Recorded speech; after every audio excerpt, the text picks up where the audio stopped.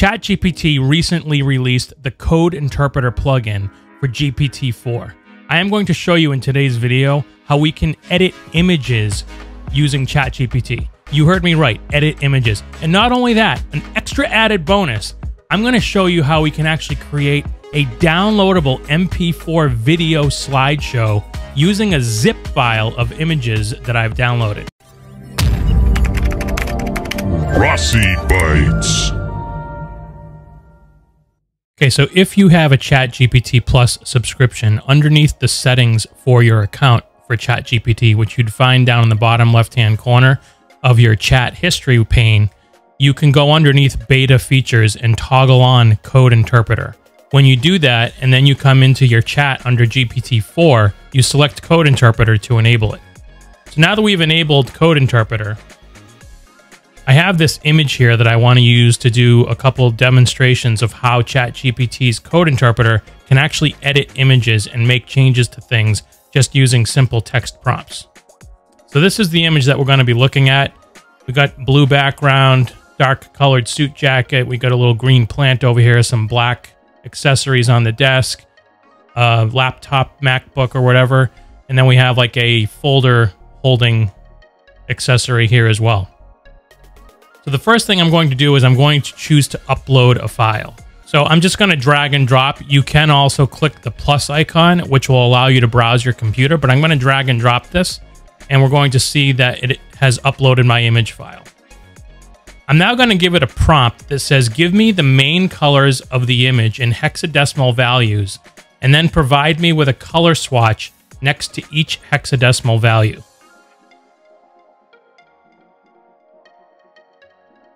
And we'll see that the Code Interpreter plugin is going to work here. And what it's going to do is look at the image. Yes, I said look at the image.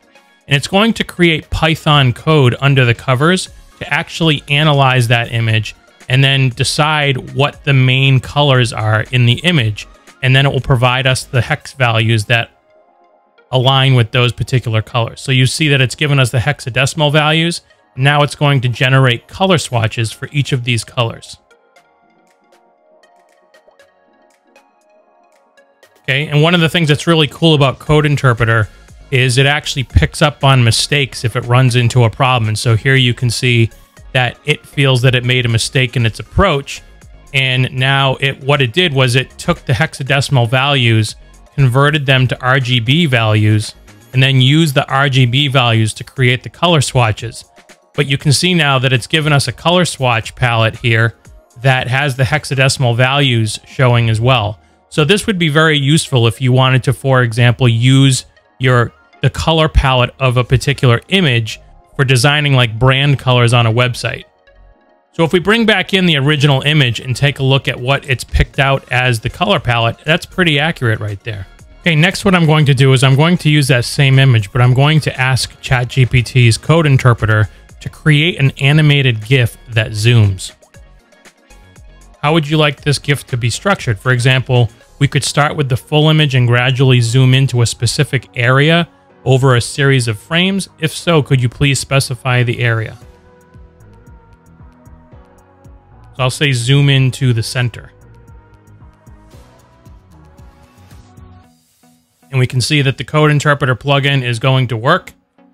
And if you click on the show work, it's showing you that it's creating Python code here to actually carry out this function. Okay, it says it's finished working. Here is the animated GIF that gradually zooms into the center of the image.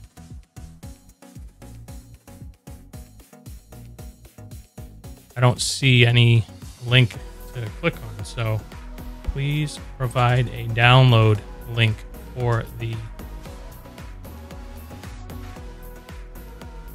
Okay, you can download the generated GIF using the link below. So I'm going to click here. And it's created this file for us. I'm going to go ahead and drag this over into my browser. And we can see that it is zooming into the center of the image. Amazing. Okay, so I'm going to ask it to increase the size of the original image I uploaded by 30%. Okay, so it says, I have resized the original image as per your request. Here is the link to download the updated image. So I'm going to go ahead and download that. And we'll see that it's created the file here. Let me open that. So here is the resized version. And this was my original version. So you can see that just by giving it a text prompt to increase the size, it was able to do that within very short time.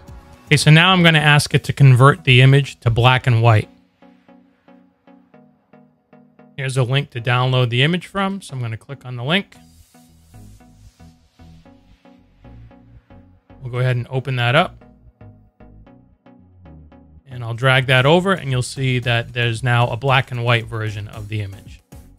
Amazing. Okay, so now the long-awaited demo of creating a video/slideshow from a series of images that I have in a zip file. So I'm going to go ahead and upload my zip file to start out. And then I'm going to paste in the following prompt. Create a slideshow using the images in this file. Images should have a 5-second duration each. Please include a quick fade in and fade out transition in between each image. Please create an MP4 video using the images that I can download.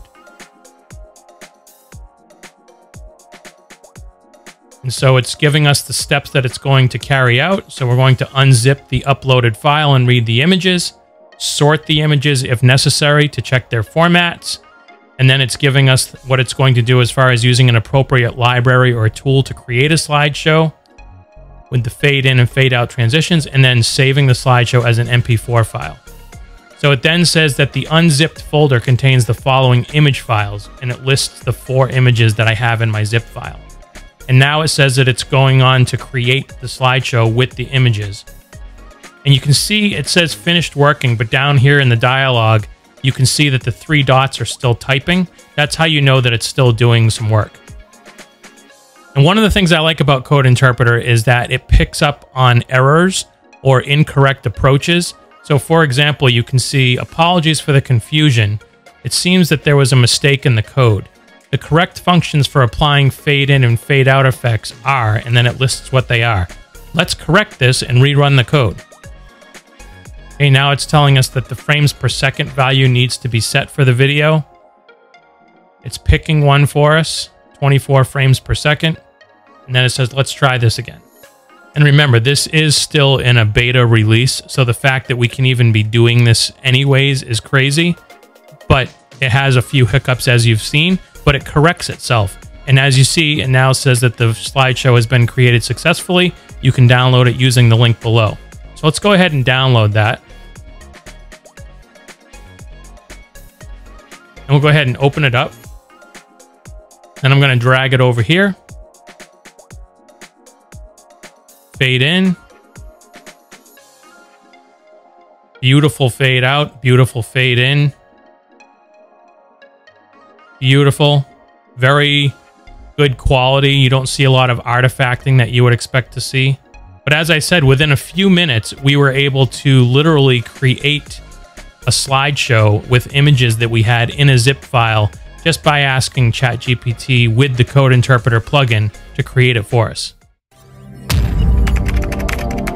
Rossi Bites.